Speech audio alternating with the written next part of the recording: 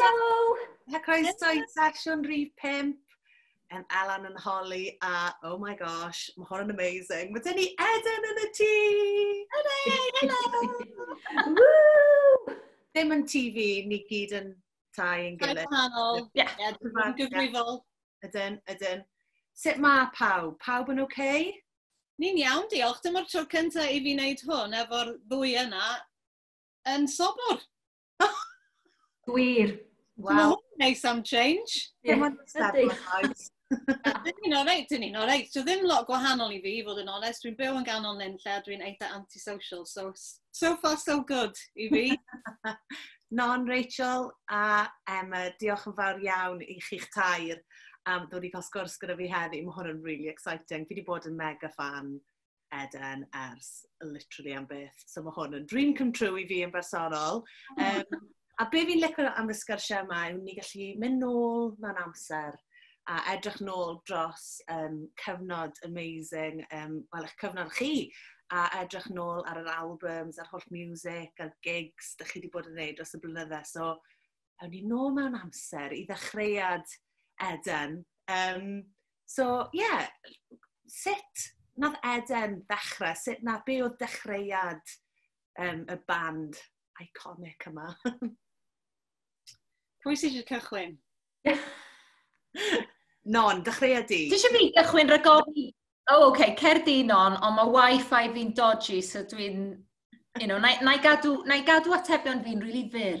Okay. Right. So, oedd Rachel fi yn yr un ysgol efo'n gilydd, a wedyn yn erbyn ysgol uwchradd, oedden ni mewn côr lleol efo'n gilydd, côr y Glannau, ac un noson, oedd côr y Glannau yn llawn really o merched o ysgol Glan Clwyd, ond wedyn un noson, dath yr ferch exotic yma o ysgol y Creuddyn i fewn, a nath Gwen Parry Jones, oedd yn rhedeg y côr, sef yn fodrybi, roed Emma i eistedd wrth ymyl fi, fath o ryw buddy, I suppose, new girl in town. A wedyn, nath ni ddechrau canu mewn grŵp bach o fewn y côr yna hefo'n gilydd. So oedd hynna'n rhywbeth eitha naturiol oedden ni'n gwneud mewn steddfodau a pethau. Wedyn, nath y dair ohonon ni i coleg. A wedyn, nath ni kind of gorffen coleg, dod yn ôl am yr haf, nath Rachel weld hysbyseb oedd eisiau dechrau girl band newydd. Ar y pryd, doedd na ddim Spice Girls, just sort of eternal ar y pryd, so oedden nhw eisiau gwneud girl band newydd. So nath Rachel dweud, ti eisiau dod i wneud yr audition ma'n hefo fi? Yeah, why not? Oedd chwaer Rachel yn y band i ddechrau. Nath hi penderfynu bod hi ddim eisiau bod yn y band, rhagor. So nath ni ffonio Emma a dweud, ti'n ffysi wneud hwn hefyd? So wedyn oedden ni mewn y grŵp bach rhyfedd yma o'r enw Cola i ddechrau yn radio. A wedyn, nath hwnna horribly wrong. Wel, ddim yn wrong, oedd ddim yn iawn i ni. Right. A wedyn gath Emma a fi gwaith, Rachel wedyn mynd yn ôl i coleg, gath Emma a fi gwaith yn ei lleisio cefndir i Caryl Parry Jones. A nath rhywun dropio allan o'r gyfres yma, a nath i ddeud, mae gennym ni gap yn y rhaglen, bys ti a Rachel ag Emma yn licio canu? Does gennym ni ddim byd i ganu, a does gennym ni ddim enw. Wel, just ffeindiwch enw, a na i sgwennu can i chi, a nath hi sgwennu Paid o Bod Ofn yn really sydyn, nath Emma feddwl am yr enw Eden, a dyna ni! Waw! Dyna fo. Sorry hwnna, fi credu hwnna like yn record, mae hwnna'n amazing. Right, interview drosodd, na joc. Hwnna'n amazing. So, cychwyn fel Cola oeddech chi, efe Cola? As in pop. Yeah, achos pop group. So, oedden ni wedi gwneud stwff fel This Morning a balli, yn dod efo Richard a Judy, oedden ni wedi cael makeover ar hwnna. So, hwnna'n eitha exciting. Oedden ni fod rhannu stafell newid hefo Cilla Black, ond oedden ni ddim wedi gallu mynd mewn yna. Cilla ddim gweud mor keen i rannu. Na. Cilla. Yeah. Wedyn, nath ni o fan, nath ni fynd ar 1.5 fatha Cola. Ma na footage yn rhywle. Oes. Please peidiwch yn mynd i chwilio amdano fo. Ia. Mae hwnna'n amazing bod chi'n sôn am y cyfnod yma, reit ar y cychwyn, a bod na fel dim girl bands eraill, really, o gwmpas ar y pryd, a bod mae chi oedd fel the birth o hwnna. Achos mae lot o bobl yn cymharu ni fel efo'r Spice Girls, ond fel maen nhw'n di deud yn barod, doedd dim Spice Girls. Eternal oedd y girl band, ynde? Ie. Nath y Spice Girls ddod ddim yn rhy bell ar yn holen ni, a wedyn oedd hynna'n fantais yn ni, really, achos oedd nhw mor huge, oedd wedyn kind of galw am rhywbeth tebyg yn y Gymraeg yn fwy hefyd. So, nath o weithio allan. Nath ni weithio efo'n gilydd ni ar Spice Girls. Fi'n hoffi meddwl bod fel Posh yn watcho This Morning adre, di bod fel I want to be like Cola. Yeah. A mynd i ddechrau'r band Spice Girls. Dyna sydd yn digwydd, ewn ni gyda hwnna. A fel ti'n gweud, yn amlwg os oedd yna alw amdano fe, ti'n modd, rhywle arall, yn sicr galw amdano fe yng Nghymru. So mae'n swnio fel bod e'n eitha cam naturiol, a wedyn dyna sut nath y bartneriaeth gyda Caryl ddechrau, a bod i wedi sgwennu'r gan yn really sydyn, paid o bod ofn, mae hwnna'n anhygoel. Doedd ni recordio fo'n eitha sydyn, a doedd gennym ni ddim bwriad yn gwneud mwy na just yr un rhaglen yna. Na, achos o'n i dal yn y brifysgol hefyd yn Lerpwl, so o'n i jyst yn neud o wneud o, a wedyn unwaith o ddod i darlledu, nes i ddim mynd nôl i'r brifysgol. Dyna fo wedyn, really, yn de. Waw. A rhaid bod yna'n gymaint o hwyl fel y dechreuad, dechrau'r cyfnod yma i chi fel tair ffrind. Rhaid bod chi'n cael gymaint o hwyl rei ar y cychwyn pan oedd hwn i gyd yn dechrau. Os da chi'n rhyw atgofion o fel ar y cychwyn yna fel y gigs a'r recordio, oedd e'n beth newydd i chi wneud hwn? Oedd. Doedden ni ddim wedi recordio cyneuon pop o'r blaen. Oedden ni wedi bod yn canu fel o'n i'n deud mewn core a parties. Oedd o'n really eitha straight. So dwi'n cofio pan nathon ni clywed paid o bod ofn yn gyntaf. Oedd o'n kind of, mae'r geiriau, oedd o'n sort of yn raunchy ac yn, fi am ddeud beth ddedys ti wrth ein neithiwr and all of this. I was like, dwi'n gallu canu hwnna! Dwi'n canu hwnna, really.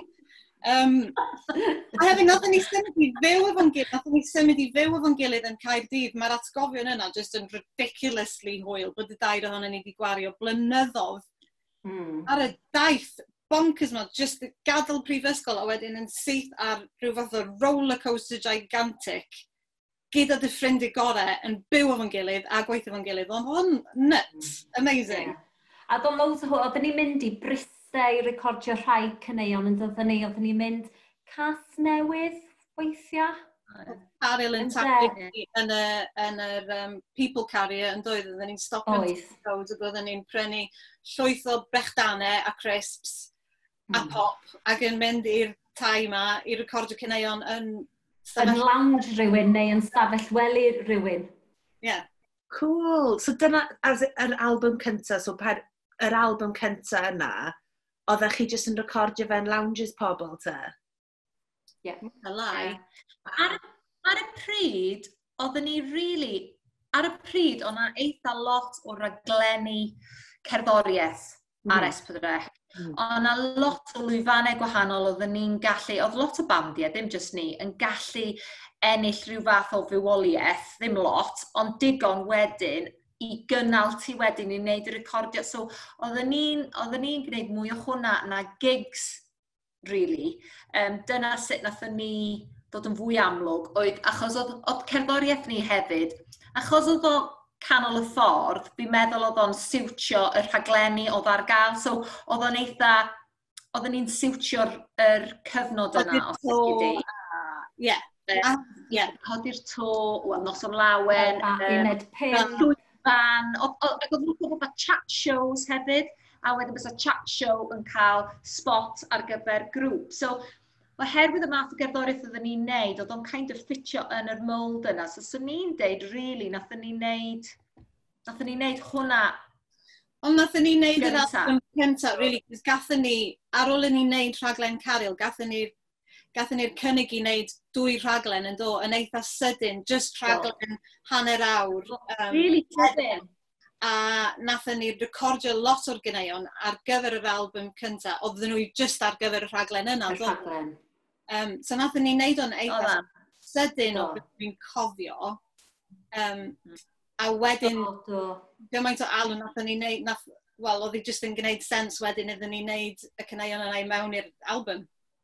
Achos dwi'n meddwl nath ni wneud perfformiad cyntaf ni yn y mis Chwefror, a wedyn erbyn y Steddfod Genedlaethol yn y Haf, os dwi'n iawn genod, dwi'n meddwl dyna pryd nath ni rhyddhau rhaid y bod ofn. So mae rhaid oedden ni wedi recordio'r rhaglenni rhwng cyfnod yna, dwi'n meddwl. A cafon ni choreographer Take That, Kim Gavin. Honestly, oedd o'n amazing. Huge Take That fans. A dwi'n cofio'r pobl yn gofyn i ni, pwy bysach chi'n licio i coreograffio hwn? A nath i dweud, dyn ni'n licio, hang on, mae Elan newydd. Really me! Elan! Dwi'n mynd i gyd i fod fe. Diolch. Ond anyway, nath yma coreograffydd, pwy bysach chi'n licio gweithio hefo? Wel, dyn ni'n really licio Take That. Peth nesaf, nath nhw gysylltu gyda Kim Gavin, a nath o cytuno i wneud. So, ar gyfer y Steddfod Genedlaethol, oedd hwnna? Ar gyfer y rhaglenni ni. Y rhaglenni, waw. Ia. So, wedyn oedden ni efo tua 5 boedd yn dawnsio efo ni, ac oedden nhw wedi bod ar to hefo...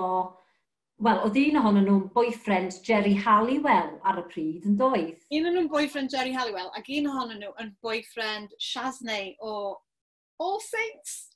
Ie, a nath nhw briodi. Mae nhw'n dal. Mae hwnna just... Mae hwnna'n wych bod chi'n cael y profiad yna weithio gyda coreograffa, achos yn amlwg mae choreography nawr yn rhan mor bwysig a fel integral yn eich sioe chi nawr hefyd, yn eich sioe ar byw chi. Mae'n amazing, mae rai fi digo mas o footage o'r... Ond cofio di, bob nos ar ôl ymarfer, oedden ni'n mynd i aros efo Carol yn doedd, ac oedden ni jyst yn ymarfer drwy'r nos, ac oedden ni'n crio. Achos oedden ni just... Oedd o'n gymaint... O sioc, achos fel dwi'n... Fel o'n i wedi dweud, canu mewn cartrefi i'r henoed a mewn capeli a pethau oedden ni wedi gwneud cyn hynna. So rwan yn sydyn, oedden ni'n gwneud y siapio yma gyda'r dynion mawr, cryf, lyflu yma, yn fflingio ni'n gwybod. Oedden ni'n methu hyd yn oed codi coesau ni i fynd i fewn i'r bath oedden ni mor stiff, nagdan. Ac oedden ni'n crio, mewn panic, like, oedden ni'n mynd i allu. Oeddech chi byth di meddwl bysach chi mewn girl band fel girl band gyda'ch gilydd? Oeddech chi byth yn meddwl bys hwn yn digwydd? Na. Efo fel, na. Oedd o just, yn y cychwyn, oedd o just chydig bach o laff yn doedd. Oedd, absolutely. A mae dal yn laff rwan, by the way. Dyn ni wedi bod efo plan, ydyn ni. Dyn ni just wedi mynd i'r llall. A dyna oedd yn briliant, cos o'r rhaglenni cyntaf yna, yn sydyn, oedden ni ar knock-knock, a wedyn oedden ni ar hoteledi, a wedyn, ti'n modd, ath i just fel un, hefyd ni gorfod wneud unrhyw cynllun, oedden ni just yn dweud, i bob peth.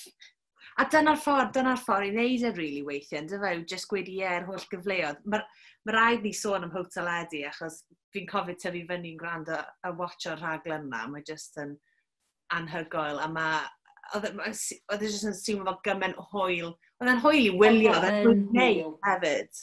Oedd o'n briliant, mor lwcus i allu wneud hwnna. Oedden ni'n deud bron bob tro'n dyddynon, allan credu dyn ni'n neud hwn efo ffrindiau gorau ni. Oedden ni just mor lwcus, oedd o'n gymaint o laff. Gwaith caled, ond oedd o'n greit. 2 ddiwrnod o ymarfer ar y set yna cyn y diwrnod recordio, so gallu di ddychmygu o pob rhaglen oedden ni'n gwario 2 diwrnod arno fo. So, yr laff oedden ni'n cael, oedd ridiculous. Oedd y set mor fawr. Oedd.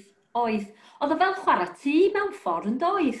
Oedd o fel tŷ bach arall iddyn ni, oedden ni'n gwario gymaint o amser ar y set yna, oedden ni'n gwybod pob un ornament bach, llun, cushion, pot, popeth. A mae bron yn bod dod fel teulu hefyd, yn dywe. Mae Emma nôl. Helo, Emma. Dwi nôl! Dyn ni'n siarad am hoteledi, Emma. Mae'n rhaid fel teulu, ti'n modd, achos pa mor hir ydych chi'n ffilmio Sawl blwyddyn nath chi ffilmio? Oedd o dros tua 5 mlynedd, dwi'n meddwl, ac yn y cyfnod yna, cadw ni gyd plant. Oedden ni'n sengl yn dechrau, a wedyn, erbyn y diwedd oedd hi hefo plant, a gathen ni plant ar y set. Wel, dim actually cael y plant ar y set. Oedd ni'n trio cuddio bumps a pethau ar y set. O'n ni'n bwydo'r plant. Oedd Will, un o'n plant i, yno fo, fel babi bach. So just blynyddodd. Amazing. Ond mae mor cool. Oedd o'n brilliant. A fel bod chi wedi mynd o fod yn band hefyd i wneud rhaglen dyledu. Dim yn really digwydd lot, really, ydy e? Yr unig sort of S-Club 7 a fy wneud fel unig pop grŵp arall fi lle band wedyn ni sioe dyledu. Dim yn really digwydd lot, ydy e? Na, dim mor hir a hynna, achos fel ti'n deud, nathon ni'n neud blynyddoedd o hoteledu. Oedd o'n greu, cos oedden ni'n cael mynd i'r Steddfod i wneud sioia hoteledu hefyd yn doddan. Ac oedd y sioia yna bron iawn yn fwy o hwyl i wneud, achos oedd o fel mynd ar trip ysgol heb athrawon, cos oedden ni'n cael bod yn fwy drwg. Cos oedd o'n fyw, oedden ni'n cael i wneud i'n gilydd chwerthin lot fwy yn doddan. Just o fo'n amazing gallu wneud o unwaith eto. A dyna be nathon ni ddeud amdano ni. Fysa fo'n lyflu wneud o just unwaith eto. Na ni ddechrau petition. Wel, na i ddechrau petition. Lyflu Eddie nôl, just am un penod arall. Achos dwi'n meddwl fysa pawb yn licio gweld Eddie Butler eto. Oh, absolutely. Hilarious. Dwi'n gweld o lot. Same old thing. Drosodd lot. A wedyn, wrth gwrs ar ôl yr album cyntaf yma a wedyn yn mewn i hoteledu, wedyn dath yr EP Cer Nawr. A mae rai fi weid, fi'n meddwl mai hwn yw, fel, yn bersonol fel fan, hwn yw fel y music fi'n, y 2 track fi'n really joio mwy, achos mae jyst yn teimlo mor wahanol yr EP yma. Mae'n teimlo mwy angsty, mwy, I don't know, fel bod chi mwy o rhywbeth i weid. So, allwch chi roi bach o cefndir, achos yn aml gyda'r album cyntaf, Caryl nath sgwennu hwnna. Ond mae'r EP yma'n teimlo bach yn wahanol. Pam bod yn swnio'n wahanol hwn? Oedden ni gyd yn breastfeedio ar y pryd. Oedden ni gyd yn really blin. Blin, oedd rhaid yn wedi cael plant. A wedi blino. A di blino. A hefyd, dwi'n meddwl, oedden ni, gan bod ni wedi cael y break bach na, dwi'n meddwl, oedd y 2 ohonon ni, oedden ni weithiau'n cael chydig o stick bod Caryl yn sgwennu'r caneuon i ni. A dwi'n meddwl, dath chydig bach o paranoia hefo hynna. Paranoia. Great song. Chydig bach o paranoia ddod i fewn, dwi'n meddwl, oedden ni eisiau trio profi un hynna'n, falle bod y 2 arall ddim yn cytuno, ond dwi'n meddwl, oedd y 2 o'n ni eisiau profi bod ni yn gallu creu rhywbeth ar wahân i Caryl. Chydig bach, just trio sgwennu rhywbeth. So dyna, a pan dwi'n deud trio sgwennu rhywbeth, Emma nath sgwennu'r caneuon. Just ond hynna'n bod ni'n gallu gwneud rhywbeth, achos dwi'n meddwl oedden ni'n cael chydig o stick bod ni just fatha band gwneud, a bod ni just yn gwneud be oedd Caryl yn sgwennu. I mean, a pwy bysa ddim isio i Caryl sgwennu caneuon iddyn nhw, so dim dyna oedd y pwynt. Ond oedden ni just isio trio profi. Rhywbeth gwahanol. Dwi'n meddwl hefyd, fel ti'n deud, yr cyfnod lle oedden ni yn bywydau, oedden ni'n wel, faint oed fysa ni wedi bod? Dwi'n meddwl oedden ni tua... Late 20s, early 30s.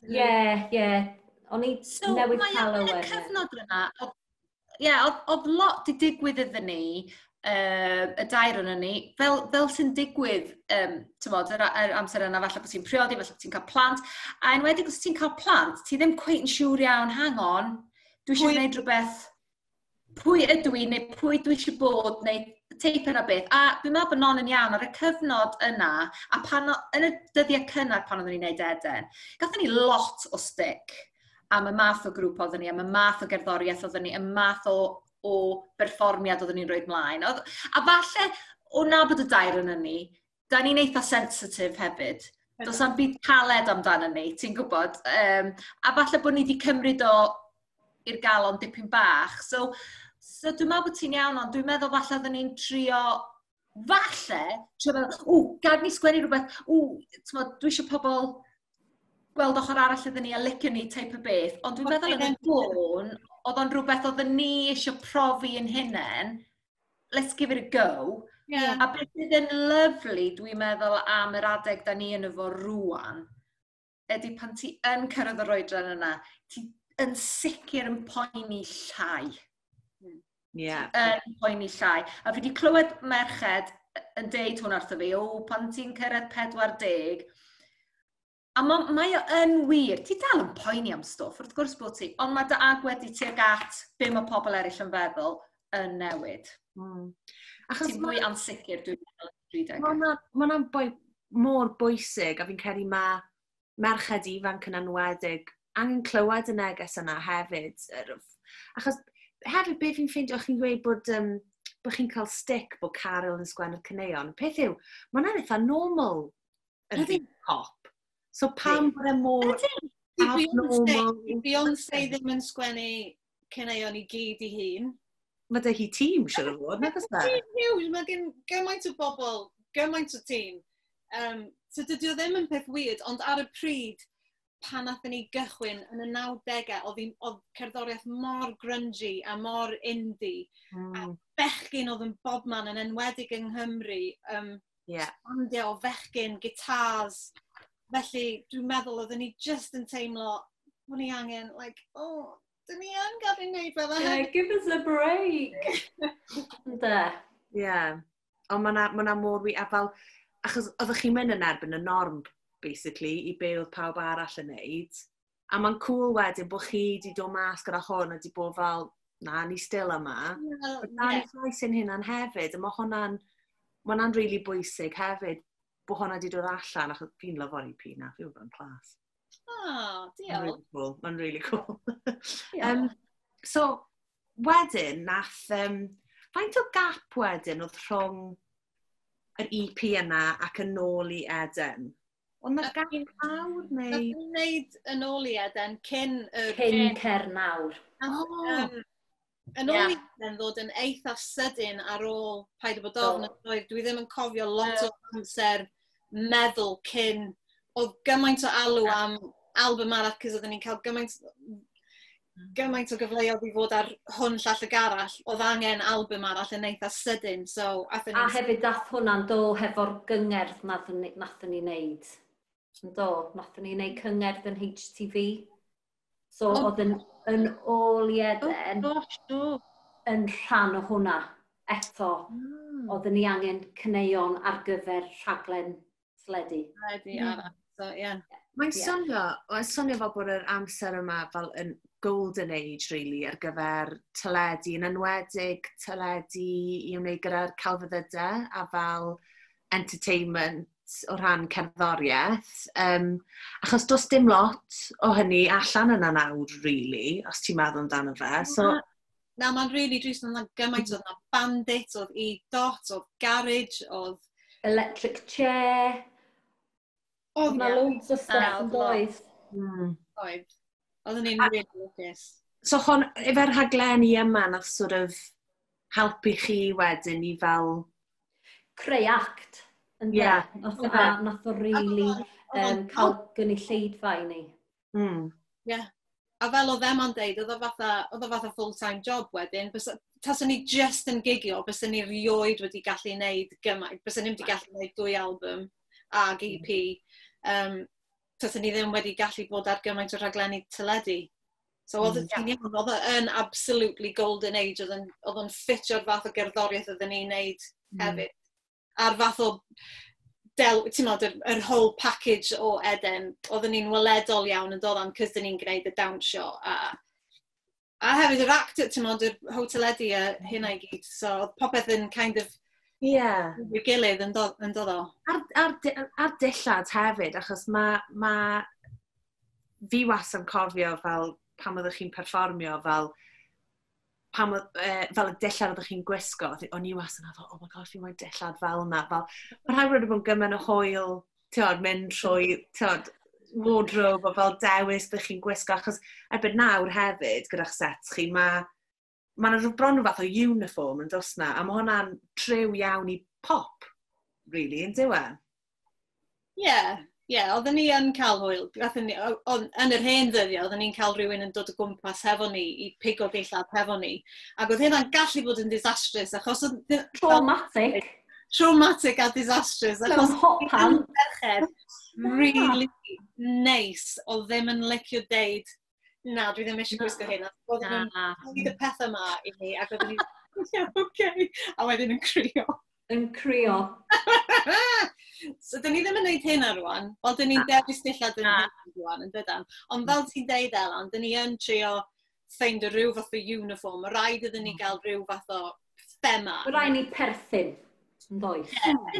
Beth sy'n gallu bod yn anodd, a dwi'n siŵr bod lot o bands yn ffeindio hyn ydy, mae cyllidebau mor dyn. So ti'n trio creu rhywbeth sydd yn edrych fel bod lot o arian wedi cael ei dablu. A ti'n gwybod yn feddwl, a fatha fel arfer, mewn fatha grŵp fel ni, neu back in the day hefyd, fatha pop. Ti'n bod, hwnna sy'n gwneud pop mor ddrud, cos mae'na massive team rownd o fo, ond Drian a Non, mae Rachel a fi wastad yn ffonio Non a dweud, right, Non, be da ni'n wisgo? A wedyn mae Non yn mynd, okay, sydd da ni'n mynd i wneud hwn hefo dim arian? Okay. Right, pa oedd o shoes gyda? Ond, fel ti'n deud, mae'r edrychiad, mae'r sglein yna, dyna ti eisiau rhoi, cos dyna ydy'r type of act da ni'n neud. Mae chydig bach, ti'n gorfod trio rhoi bach o sioe on, really. Ellen ni ddim just sefyll yna. Na. Ti'n gwybod feddwl? So mae'n tricky, ond mae hwnna'n rhywbeth da ni'n trio'n gorau i wneud. Ie, a mae hwnna achos dyna be mae lot yn ymwedig falle yng Nghymru yw be chi wedi llwyddo i wneud yw yn lle jyst rhoi gig mlaen, chi'n rhoi sioe mlaen hefyd, nag ych chi, as in mae'n event yn ei hunan. Dwi'n meddwl mae pobl yn disgwyl sioe hefo ni yn dydyn. A hefyd, dwi'n meddwl, da ni'n mwynhau wneud o, mae yna cyfnod lle mae o'n leia un ohonyn ni'n crio eto. Ond da ni'n mynd trwy hwnna, falle di Sadwn dwi'n iawn, di Sul mae Emma'n crio, di Llun, mae Non yn crio. Ond... dyn ni'n wastad yn meddwl lot, sut allan ni'n neud hwn yn wahanol i Tafwyl, sut allan ni'n neud hwn yn wahanol i'r pafiliwn, sut allan ni'n neud y sioe yn wahanol. Chos dyn ni beth eisiau i'r gynulleidfa dod i weld yr un sioe dwywaith, sydd yn ridiculous, achos, mae'n lot o waith i ail feddwl, sut dyn ni, nawn ni ddod â cadeiria ar y llwyfan, cadeiria, nawn ni stick y peth ar yn penna, good idea. Ond bod o'n gallu bod yn stresu, dyn ni'n really mwynhau wneud o, ac erbyn y diwedd, dyn ni mor, da iawn ni, achos yma'n dweud, dos na ddim tîm o'n cwmpas ni yn rhoi hwnna at ei gilydd, jyst y dair ohonyn ni'n dweud, be am wneud rhywbeth chydig bach fel un, neu, ti'n modd, mae'n lovely. Cool. So mae rhaid fi sôn fast forward nawr i nawr, ar ôl y 2 album yna, ar ôl yr EP, oedd chi cael stretch hir, o ddim gigio, a wedyn dath The Comeback. A pam yr adeg yna? Achos y gig cyntaf nathoch chi oedd Tafwyl. Dyfa, yn 2016 oedd e? Ie. So pam... Nathon nhw jyst ofyn i ni wneud. So ni fel, dim neb yna, achos dyn ni'n canu 5 o gloch y pnawn, dim pawb yn mynd rownd y siopa ag yn y bar. Dyna nathon ni dweud, ddim di bod i Tafwyl o'r blaen, so oedd y dair yn ni chydig bach fel un, dylen ni wneud o eto, achos mae blynyddoedd di mynd heibio, a falle bod o'n stuck yn y 90au, so falle dylen ni just gadael o'n y 90au. Ond wedyn, nathon ni sort of mynd, mae'n gwneud, ti'n be yma? Bydd neb yn gwylio ni, anyway, achos be nawn nhw ydy just crwydro heibio, fel mae'n siopa neu yfed o whatever, so nid neb clywed can cyfan, hyd yn oed os ni'n mynd yn wrong, fydd neb yna'n gwylio fo, a wedyn cut to scene, ni'n cerdded ar y llwyfan a just, o. Fi'n cofio fe. Ac oedden ni mond di ymarfer y bore yna, yn dod y bore yna. No way. Yeah. Y bore yna, yn y soundbox, yn y music box, yn y Music lawr y ffordd. Nath ni gael un ymarfer efo'r band. A mynd, oce, mae'n ffain. Bydd hwnna'n ffain. Wow. O, mae hwnna'n amazing though, achos fel, mae hwnna'n eitha humble o chi hefyd, bod chi yn meddwl bod neb... Os fi'n cofio hwnna, oedd e'n carnage, oedd pobl yn mynd yn nuts dros, achos oedd e'n huge thing, ti'n modd, fel chi'n dod nôl a... Oedd o'n huge i ni. Yeah. Oedd o'n huge i ni. Achos, dathon ni off y wel, ar y llwyfan, oedden ni just... Yn hyperventilate. Dwi'n meddwl nath ni stopio gwenu trwy ddo Oedd o just lovely. Oedd o'n lovely. A dwi'n meddwl, fysen ni ddim wedi gwneud unrhyw beth arall ar ôl Tafwyl. Fysen ni wedi bod yn hapus. There we are. Oedd hwnna'n ffantastig. Oedd plant ni yn y ffrynt. Oedd o'n brilliant. Achos oedd hwnna i fi. Doedden ni heb actually eistedd lawr yn meddwl, gan bod gymaint o fans Eden yn fach dros 20 mlynedd yn ôl, doedden ni ddim actually wedi, doedd y computer ddim cweit wedi sortio hyn allan yn penna ni, bod y plant yna rwan digon hen i ddod i Tafwyl a ti'n meddwl, doedd o jyst ddim yn oedd yn meddwl, wrth gwrs dyna lle oedden nhw, y plant bach yma rwan yn fwy na ni ac yn cofio'r geiriau. Dal yn cofio'r geiriau fyd. Ac oedden nhw'n dod at ni wedyn ac yn dweud, fi'n cofio bod yn y lloth ac o'n i'n gwybod dance routine bach i rhoi mi wen, a fi oedd Non, a fi oedd Emma, a hi oedd Rachel. Brilliant, just lovely. A be oedd yn gret hefyd, achos y tro yna, pam chi wedi dod nôl nawr a chi'n gigio nawr, chi'n gigio gyda band, ond wrth gwrs, jump nôl i'r cychwyn, chwarae gyda backing track oeddech chi'n neud, yn dyfa? So sut mae hwnna'n cymharu nawr gallu chwarae gyda band byw? Yw e'n well? Neu? Ydy. Ydy. Lot gwell. Ydy. Mae'r hogia fatha, maen nhw'n really gallu sortio ni allan. Comfort blanket. Maen nhw'n really yn, achos dyn ni yn gallu cael panics neu, dyn ni'n, wel, cwbl ydi dyn ni eisiau really neud yn really dda, dyn ni eisiau i popeth swnio'n briliant ac i edrych yn briliant, a bod dyn ni ddim eisiau gadael pobl i lawr o gwbl. So dyn ni wastad yn troi rownd as nhw ac yn cwrs, ydy hwnna'n iawn, ydy hwnna'n swnio'n iawn, ydy hwnna'n swnio'n iawn, a maen nhw'n, fine, mae'n fine, calm down, ydych chi'n fine. Yn enwedig, a hefyd mae Steph yna, so ti jyst yn edrych ar gwyneb Steph. A mae popeth yn iawn. Popeth yn iawn. Ie. Achos wedyn oedd chi'n neud y gig yna yn clwb. Y gig yna'n clwb oedd yr ymarfer kind of ar gyfer y gig Eisteddfod. Llwyfan y Maes. Oedd o'n really odd bod yn clwb efo'r bach yn perfformio fel Eden, achos oedden ni'n mynd i clwb efo'r bach trwy'r amser yn y 90au, pan oedden ni'n byw fo'n gilydd. A fel ni'n deud, yn y 90au, oedden ni'n gallu cael chydig o stick, so oedden ni'n mynd yna gyda'r nos, ac oedd yr holl sort of Eden haters, sort of grunge pobl yn dod, ac oedden nhw'n really flin efo ni, ydych chi'n rubbish, ydych chi'n crap, so oedd o'n really weird, yn clwb efo'r bach, ac oedd pobl yn licio ni. Really nice. Oedd really odd. Ac oedd rhaid ni dal yn sticio i'r llawr yn dod. Mae mor sticky yna. Squelch.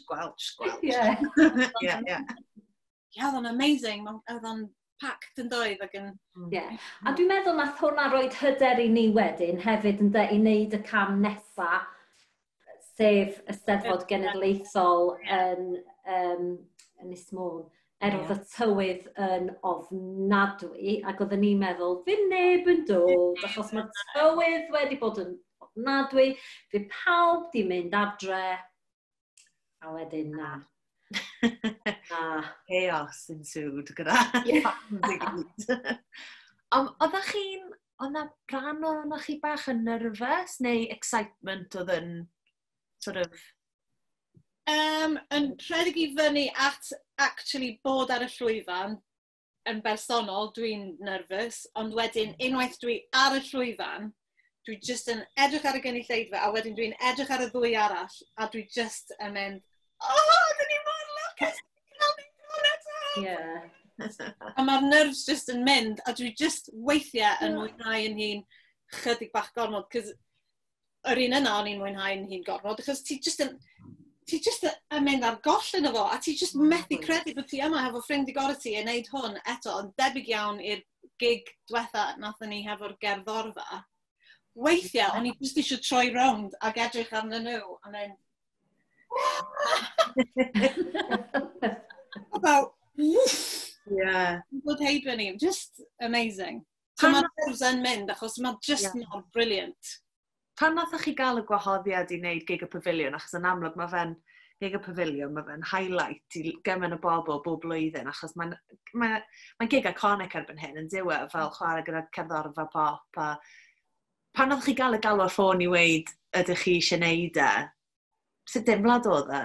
Oedden ni'n delighted. Oedd o'n ar y list yn dweud. Oedden ni'n dweud, os bysyn ni'n cael wneud just un, fel oedd e'n dweud gyna, tasyn ni just i wneud tafwyl bys hynna wedi bod yn ddigon, ond wedyn gathen ni'r cyfle i wneud Steddfod Ynys Môn. Brilliant. OK, so dydyn ni'n wneud y nos Wener na rwan. So dyna ni, dyn rwan. A wedyn, ble bys yn really nice fel fysa, os bysyn ni'n cael wneud yn thing efo'r gerddorfa. A wedyn, gathen ni'r e-bost. Mae chydig fatha pan ti'n ennill y gader, y goron a'r fedelryddiaeth. Mae chydig dyna sut fyswn ni'n cymharu fel fatha, wow, bysa gader wedi bod yn hen ddigon. Di ennill y goron, y fedelryddiaeth. All three. Mae chydig bach o fatha, honestly, oedd cael canu efo'r gerddorfa. Oedd o'n jyst yn profiad arall yn doedd. Oedd o'n profiad hollol wahanol i ni. Oedd o'n swnio yn wahanol hefyd. Ac oedd nhw just yn amazing. A unwaith eto, nathon ni grio yn yr ymarfer. O'n i jyst yn mynd i ddeud, lwcus bod ni wedi cael yr ymarfer, gathen ni ymarfer mewn leisure centre yn y bore yn do.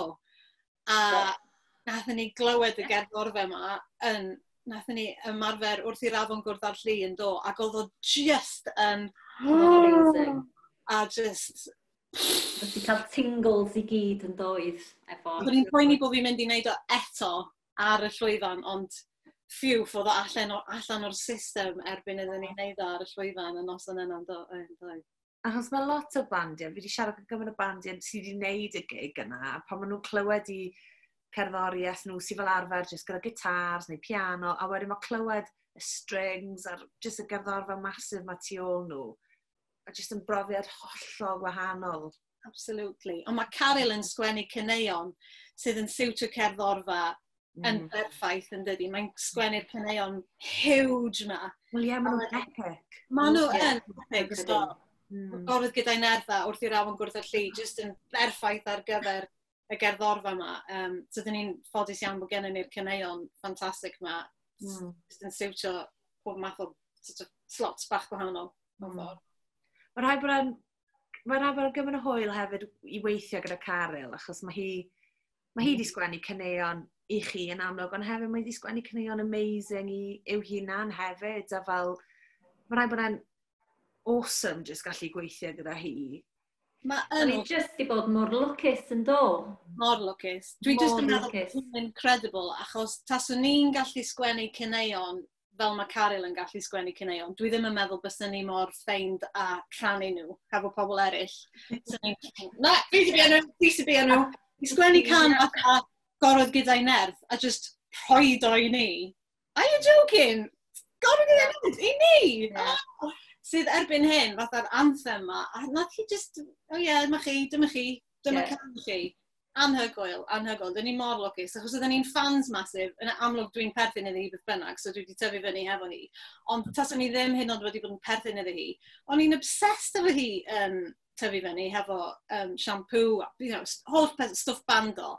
It's just mor cool, a mae'r caneuon mor cool. A wedyn, i gael bod yn rhan o rhywbeth tebyg yn amazing. Amazing. Wow. Wel, mae'r gigs yma nawr, achos nhw wedi bod yn digwydd lot yn ddiweddar yn amlwg, da ni yn y cyfnod yma nawr, lle does dim gigs yn digwydd o gwbl. Be sy nesaf chi'n meddwl i Eden? Oes yna unrhyw beth ar y gorwel? Oes yna unrhyw beth, chi'n dweud, mae'r tair o'ch chi'n dweud bod chi wedi cael ei wneud fel y goron a'r gader o'r feddylryddiaeth. Oes yna rhywbeth arall chi... Mae'n cario ymlaen. Fi ddim yn... Wel, yn debyg i be oedd Emma'n deud, dwi'n licio gwneud pethau mewn trees hefyd. A dyn ni wedi gwneud 2 album, so dwi'n deud hwn lot, bys ni yn really licio just wneud trilogy a wneud album arall. Just un album arall. Just un. Really? Amazing, dwi'n meddwl. Bys fo'n neis cael... Dwi'n gwybod bod pawb yn licio'r nostalgia yna o'r cyneuon yna. Mae'n just yn mynd â ti nôl at y cyfnod yna yn y 90au. Ond dyn ni wedi gwneud cwbl o cyneuon newydd erbyn hyn. Mae rhaid yn eitha, they go down well mewn gigs. Felly dwi'n meddwl bys fo'n neis. Pam ddim yn dyn ni ond yn 46, 45, Rachel, mae'n licio atgoffa pawb bod hi'n iawn. Dwi'n iawn yn nhw. Fi'n iawn. Ie, ydw, dwi'n iawn yn nhw. Mae gen ni cwbl o flynyddoedd eraill. I fynd. Cyn bod ni'n hanner cant genod, come on. Come on! Come on! So hwnna'n amazing. Trydydd album. Mae'n neis. Bys fo'n ffitio wedyn, mae gen ni un o'r un. Ie. Ie.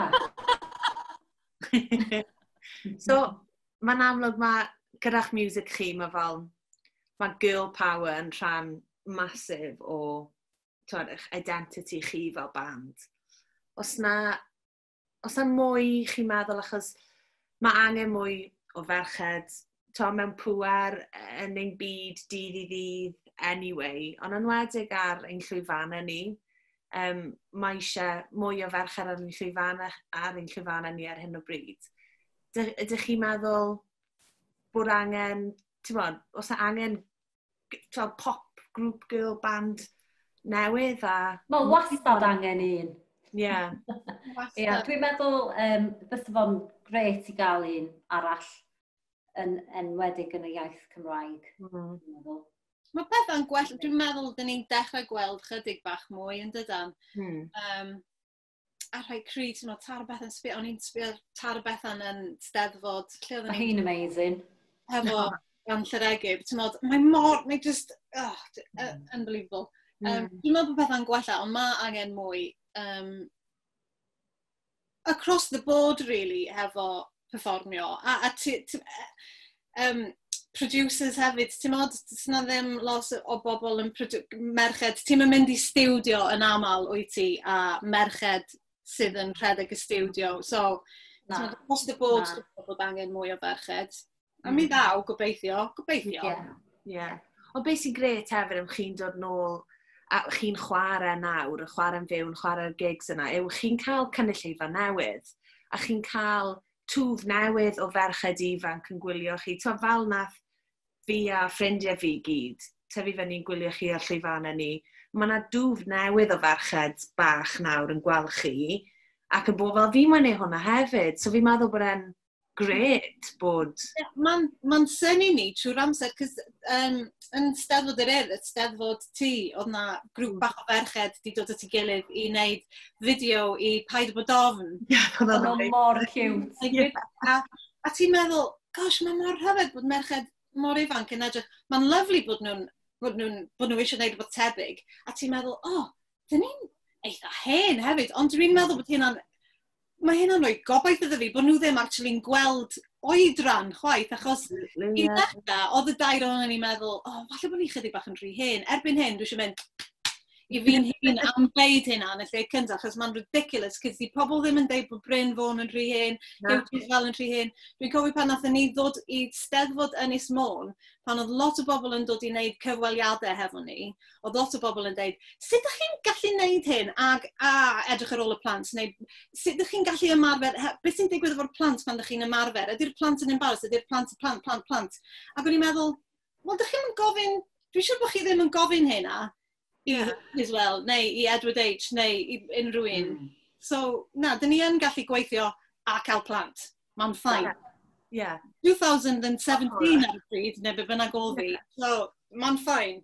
Dyn ni'n ffain. A hefyd, dyw e ddim busnes i nhw, chwaith. Na. Na. A fi. Wy'r old plant ti, fel ti yma ar y microphone. Yn union. Weird. Yeah. Dwi beth i ddweud, ond... Gwestiwn bizarre. Fi'n meddwl bod mae Emma yn anffodus fi'n credu wedi, mae'r Wi-Fi yn amlwg wedi torri allan unwaith eto. Ond fi'n mynd i ofyn un cwestiwn bach arall jyst i'r ddwy ohonoch chi. Mae'n chi ddewis un gig, eich hoff gig chi wedi chwarae hyd yn hyn. Ond eich hoff gig, pa un bys yna? Mae hwnna mor anodd. Dwi'n meddwl falle, so rhaid i fi ddeud y tafwyl cynta na iddyn ni wneud. Pan doedd gennym ni ddim syniad bod pobl yn mynd i troi fyny. Falle. Yeah. Dwi ddim yn gwybod. Nes i really fwynhau Ynys Môn. Achos oedden ni'n canu cyneuon, achos do'n ni wedi bod yn canu Paid y Bodorn a Rhoi Mi Wen a balli, oedden ni'n canu cyneuon, oedden ni really ddim wedi canu ers dros 20 flynyddoedd. So, dwi'n meddwl hwnna. Yeah. Dwi'n meddwl. Nawn ni wneud un i fyny, Emma. Nawn ni ddeud bod nath Emma really mwynhau wneud yr un efo'r gerddorfa, a wedyn dyn ni wedi cyfro... Do, a mae hwnna'n wir no, do, mi nath i. Oedd hi'n edrych i'n mwynhau hi'n? Ie, oedd. Fi'n edrych siŵr hefyd ar ôl y gig yn Steddfod Ynys Môn, a chi ddod i Maes B yn do? Do. Do! Do! A fi'n cofio, a chi'n cerdded mewn a pobl jyst fel hyn. Be maen nhw'n neud yma? Na, ond fel, oh my god, amazing, mae hwn di digwydd, mae Edyn yn Maes B! Dyna lle dyna ni fynd nesa, Maes B. Ia. Arall, dyn ni'n di wneud Maes B. Na. Dyna be da ni eisiau gwneud nesaf, Maes B. Nice. Album rhif 3 yn Maes B. Have a word efo rhywun, Elan. Ia. O, diolch gymaint. Wel, i'r tair ohonoch chi, ond wrth gwrs mae Emma, sori, wedi mynd, ond Rachel, non, diolch. O, diolch i ti. Wedi bod yn lyflu troedio nôl. A allan ni wedi cario ymlaen siarad, achos mae yna, siŵr bod yna loads o storiau amazing eraill i fynd dros y blynydde. Ond na, diolch yn fawr o galon i'r tair ohonoch chi am eich amser chi heno. A fi'n methu aros am album rhif 3. Diolch! Diolch! Ta-ra!